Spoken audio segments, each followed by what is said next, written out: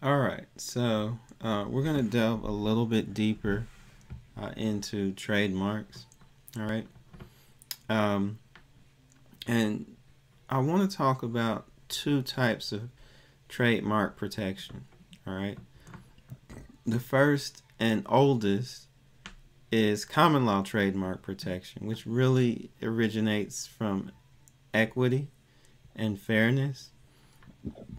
Um, and it did even exist in England. So it kind of came over on the Mayflower. And the idea was that if you had a trademark, color scheme, trade name, and you used it to market your goods or services, you had a common law trademark right. And you could sue for infringement if other companies tried to use confusing marks. Okay, so um, that's common law trade. The shortcomings of common law trademark protection is you only had protection in the markets in which you had competed.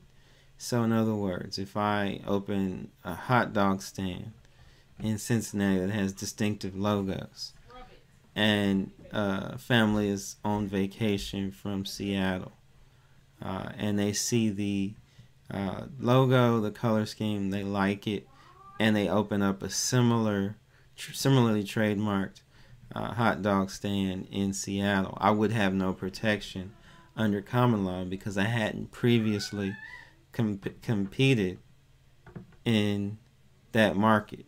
So that's how common law trademark works. So obviously that was somewhat problematic. So federal trademark laws, as we know them, really started to take shape with the Lanham Act in 1946. So you could register your trademark, and that gives you protection not only in the entirety of the United States, but also internationally due to treaty. All right.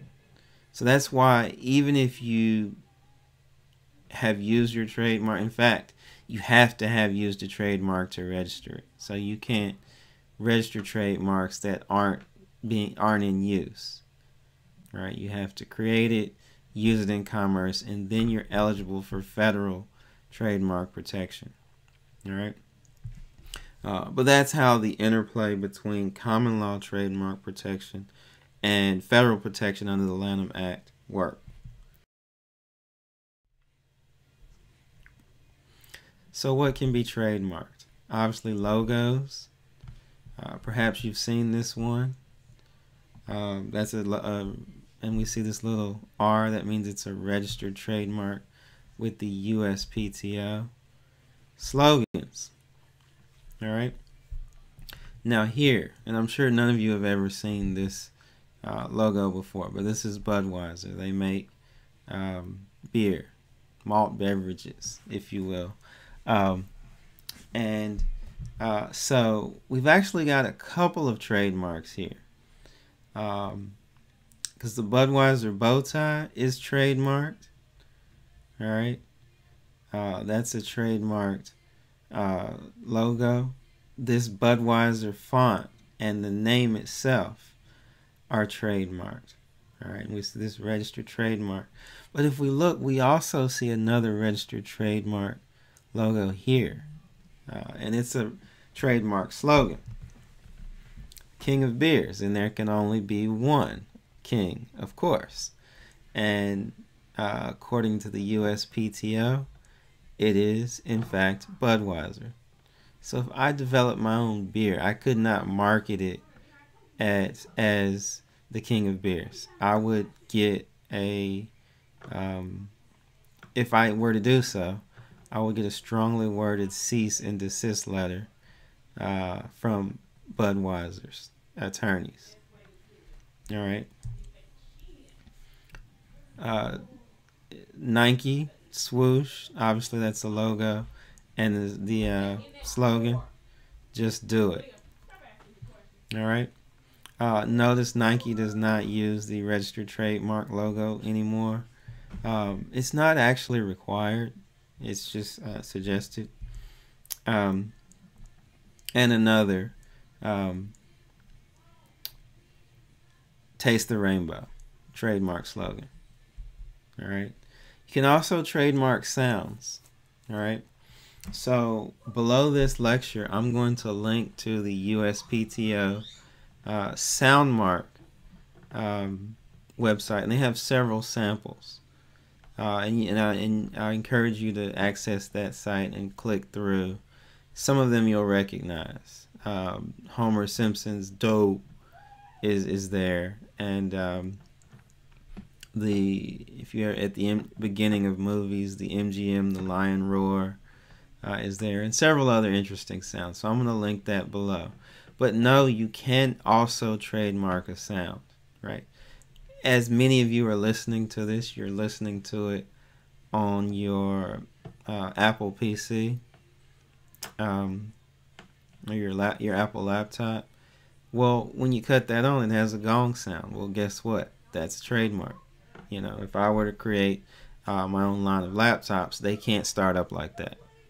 All right, they can't make that sound, I should say, upon startup. All right. So there are two main torts that we'll need to be aware of as it relates to trademarks. The first is infringement. All right. So the dispositive or the key trait of an infringement claim is a mark that is confusing. You know, I go to buy one thing and I buy the product of another company because the trademarks are confusing to the consumer. All right. That is the essential claim in a trademark infringement case. All right.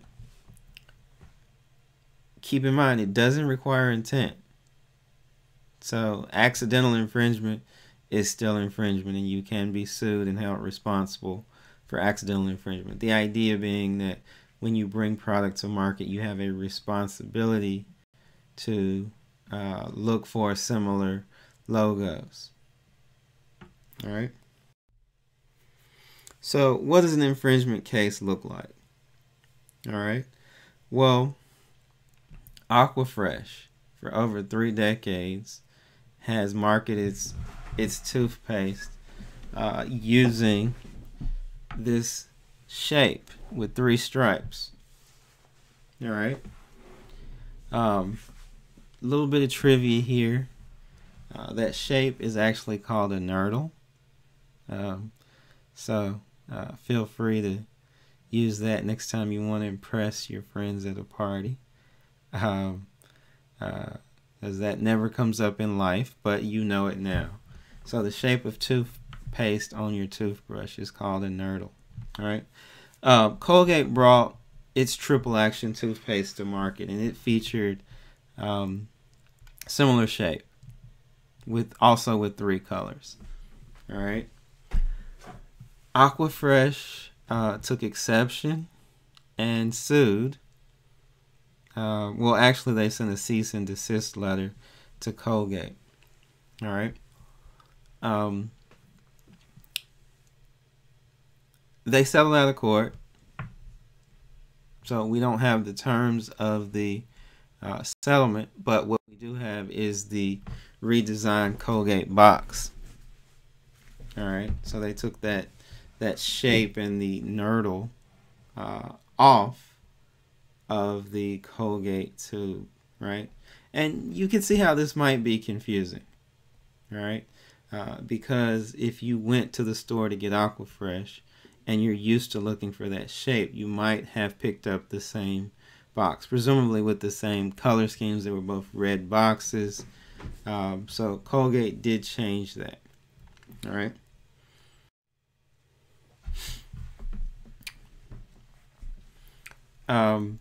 Here's another one.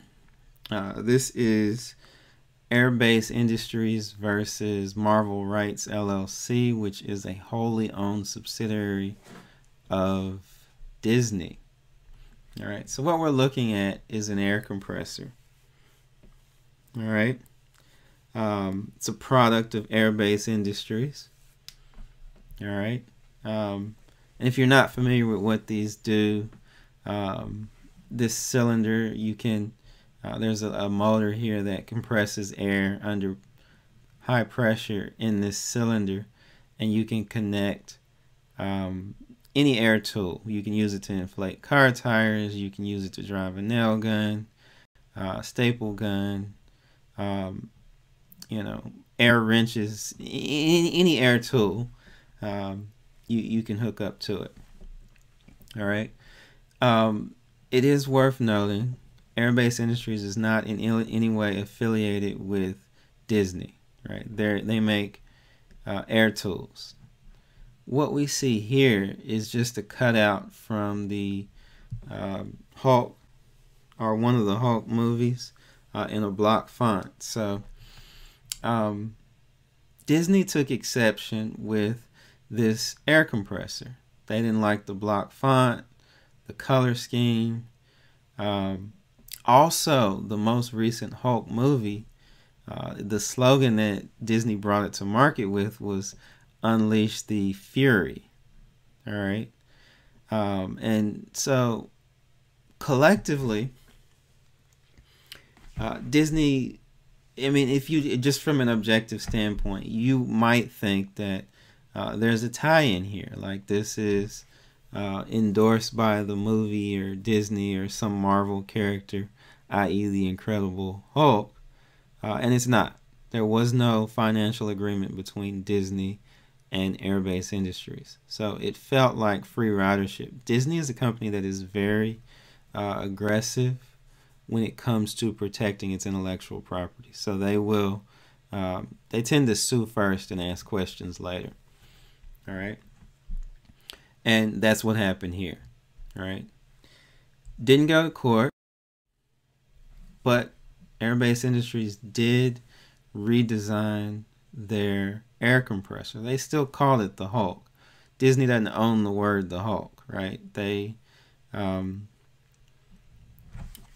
did change the color scheme, and they did away with the "Unleash the Power" tagline on the air compressor, but they painted it a different color.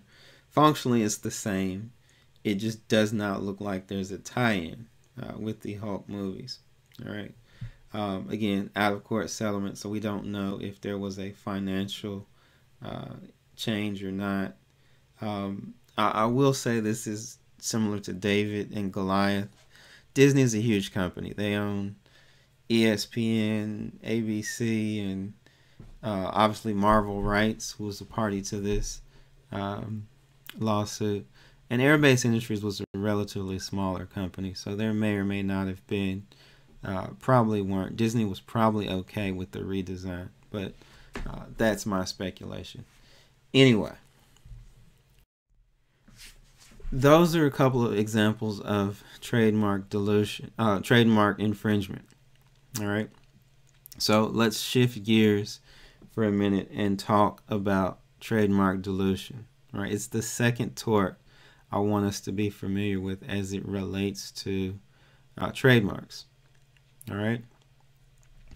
And it occurs when a similar trademark is used that causes an association. There doesn't have to be any confusion here. So with trademark infringement, think confusion, right? With trademark dilution, the test is an impairment or damage to the protected trademark. All right? So that's what we're looking for here.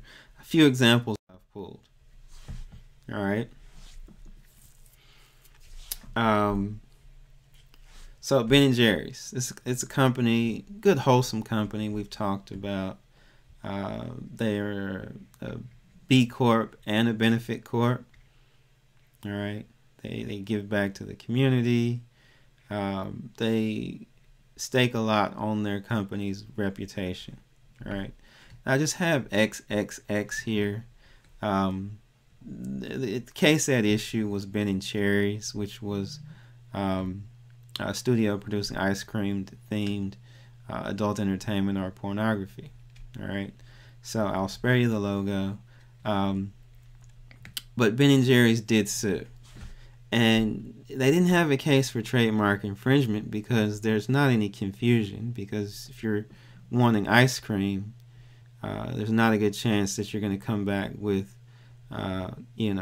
pornography and vice versa. So there wasn't really confusion. So it's not infringement. But the idea was that the comparison, the Ben & Jerry's, the similarity, changed, potentially damaged the wholesome brand that Ben & Jerry's had created. All right, and Ben & Jerry's wins this case. All right, so they are in fact successful.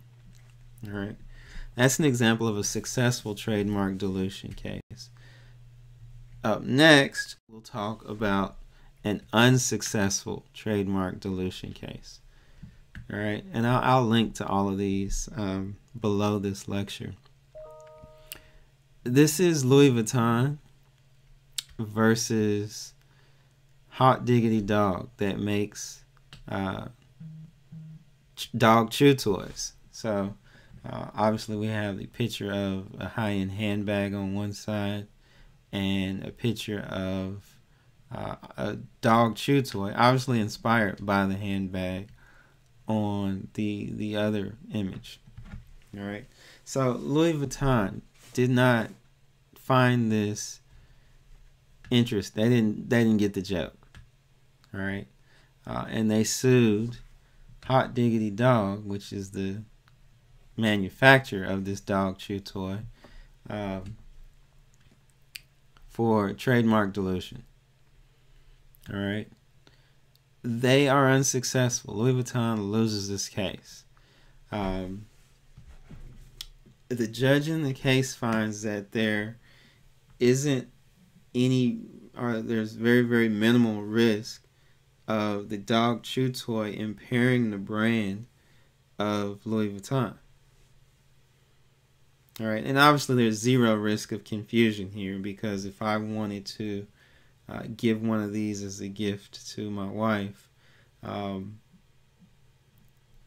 there's very little chance that I accidentally pick up this, right? Pick up the dog chew toy, right? So obviously it's not an infringement case. Is it trademark dilution? And the judge in this case said no, and the reason being, it actually tends to bolster the brand. It tends to increase the cachet or reputation of the brand. This type of imitation does, and it's a protected parody. So Louis Vuitton loses this case. All right.